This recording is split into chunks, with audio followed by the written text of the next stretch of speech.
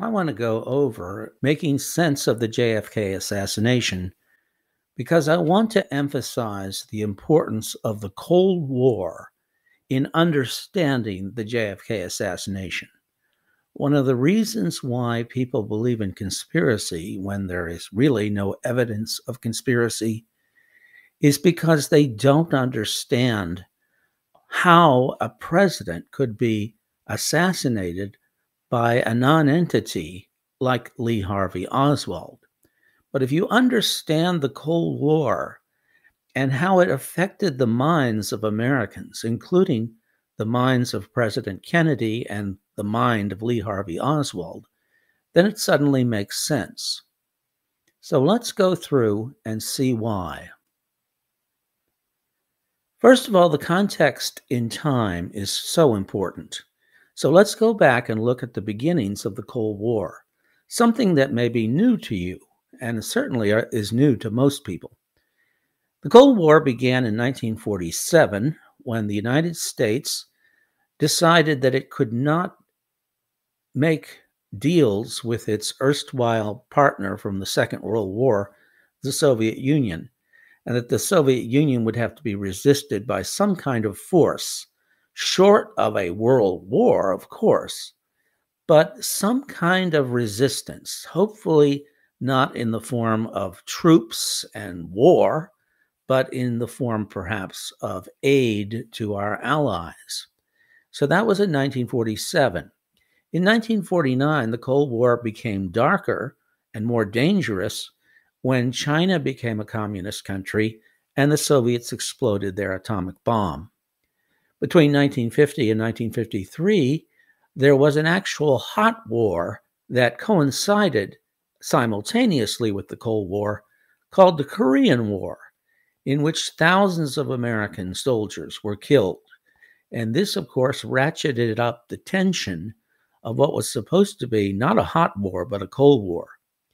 Then from 1950 to 1954, you have what's called McCarthyism, where a particular senator from Wisconsin basically lied and said that the government was infiltrated with communists sworn to the destruction of the American government.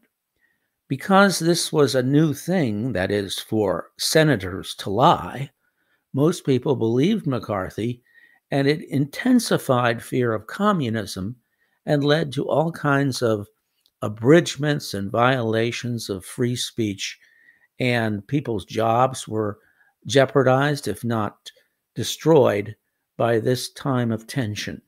And so this increased anti-communist fears in the United States. Throughout the 1950s, under the Eisenhower administration, the CIA got into the habit of overthrowing governments in Iran and Latin America in secret. These were secret coups launched by the United States CIA without the knowledge of the American people, because obviously the United States is not supposed to be in the business of toppling foreign governments. So this was the habit-forming problem of government overreach. None of this was explicitly constitutional. Continuing the context, you have the Castro and Cuban Revolution in 1959, when Fidel Castro became a communist, and you have a nation in Latin America that was supposedly allied with our mortal enemies, the Russians, and there was a fear that this would spread to the rest of Latin America. In 1961, John F. Kennedy became president, and he promised a hard line in the Cold War. He said we would bear any burden, oppose any foe on behalf of liberty. And yet, in 1961, JFK suffered defeats in Berlin, Vienna, Cuba, and Laos in Southeast Asia. In Berlin, you have the Berlin Wall that went up in August 1961. JFK met with Khrushchev in Vienna, and everybody thought that Khrushchev had basically browbeaten JFK and that JFK suffered a public relations failure in Vienna. And of course, at the Bay of Pigs in 1961, there was a failed invasion of Cuba by supposed rebels of Fidel Castro, but the invasion had been backed up by the United States, again in secret. And when the invasion failed, American involvement became known, and this gave JFK really a black eye. Hatred of Cuba intensified in the White House at this time, largely because of the failure of the Bay of Pigs, and RFK directed the CIA to target Castro personally. In 1962, the world came very close to the brink of nuclear war with the Cuban Missile Crisis, when the Soviets planted missiles in Cuba aimed at the United States, and JFK ordered that they be removed or else there would be a third world war. And for 13 days, there was no certainty that the world would escape nuclear war, but fortunately, it was solved when the Russians agreed to remove the missiles. In 1963, JFK continued to plot against Castro and publicly hinted that these plots were underway. Now, JFK did not publicly hint, but there were hints in the newspaper, and people were wondering whether the government was doing something to get rid of Castro in 1963. It wasn't verified, but from time to time it was noised about in the newspapers. Also in 63, JFK secretly hinted that he would have peace with Cuba, that he would make a deal with Castro. Castro was very angry at the Soviet Union for caving in to JFK over the Cuban Missile Crisis. And so JFK thought that he could reach out to Castro. But some of these initiatives, in fact, all of them, were secret at the time. Throughout 1963, Castro accused JFK of plotting an assassination against him. At least 2 times, these accusations by Castro were published in the newspapers that we know Lee Harvey Oswald read, and it is likely that this played some part in Oswald's motivation. It seemed to Oswald that assassination was a game that 2 could play, that it was fair game if JFK was targeting Castro for communists to target JFK. So that might have led to Oswald's motivation.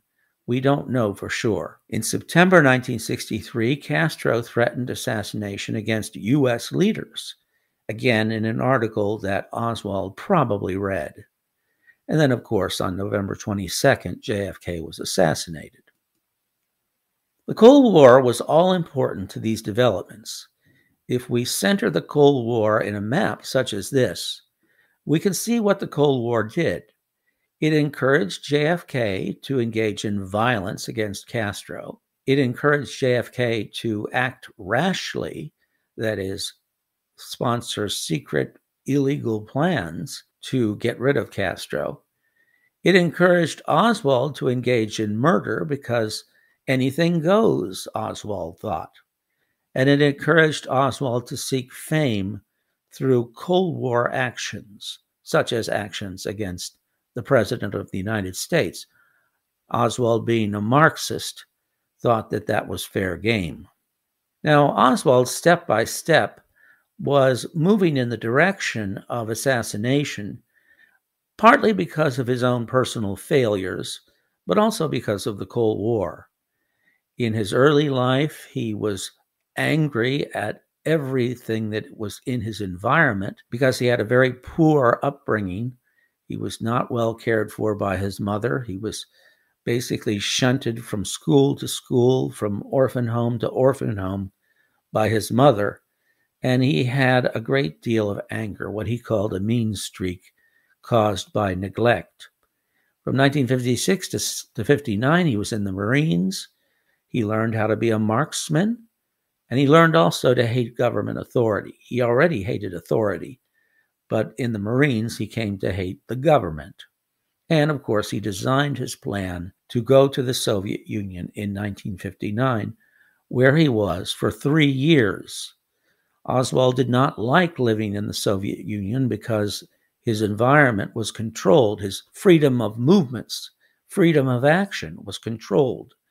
And he didn't have much prospect for the future as he had hoped he would.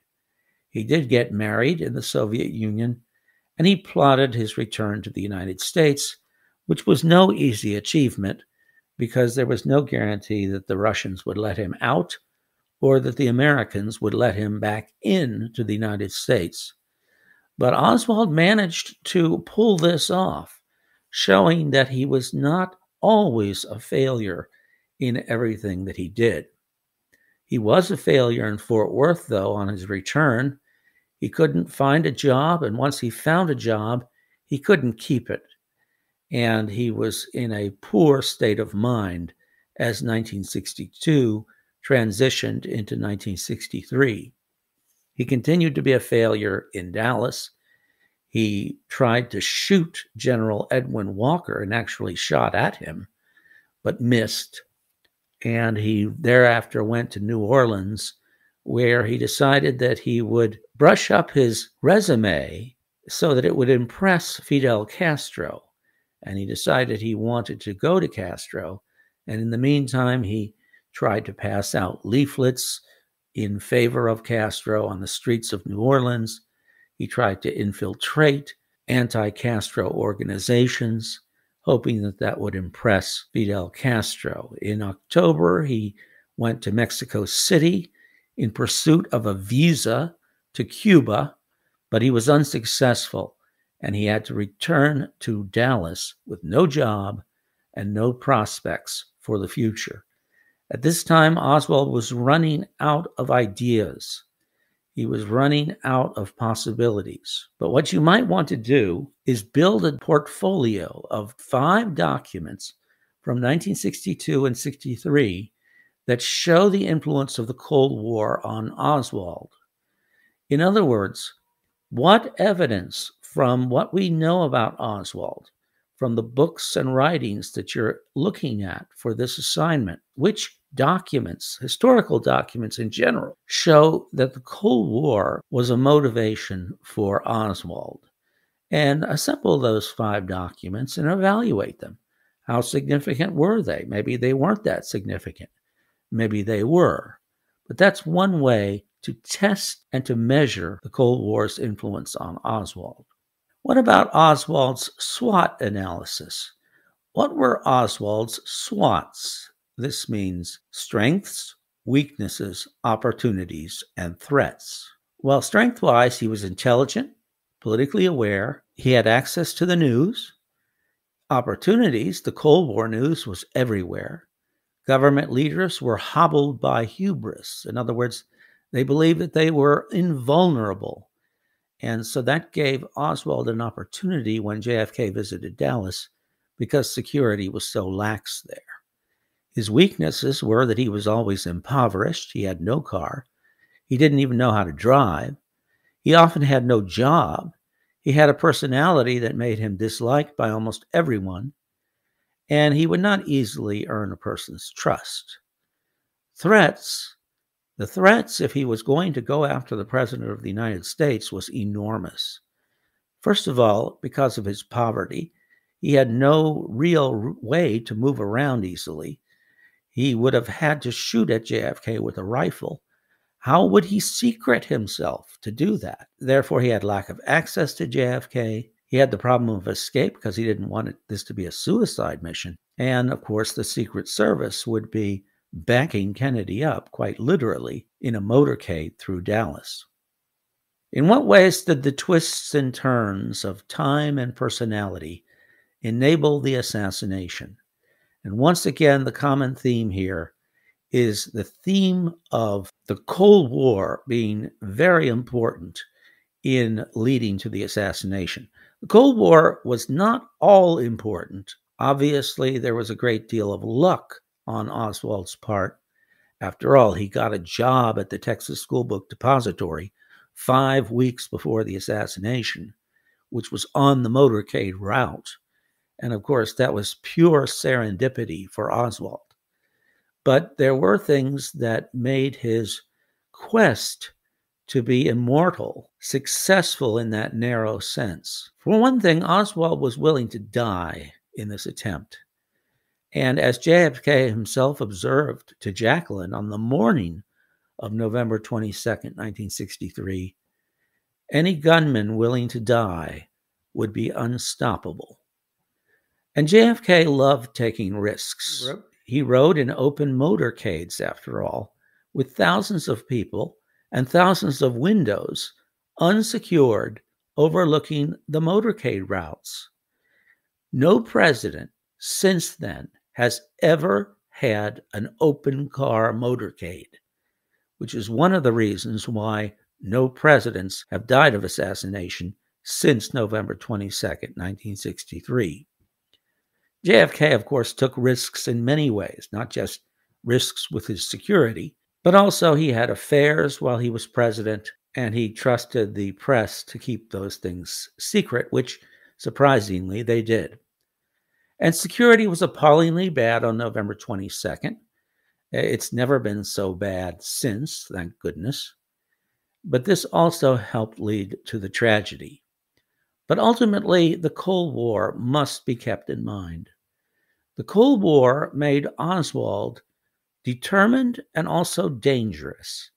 He was aware of the fact that the government was plotting against Castro, and so that made Oswald feel like violence in the pursuit of politics was fair game. He might not have thought so had it not been a white-hot Cold War atmosphere.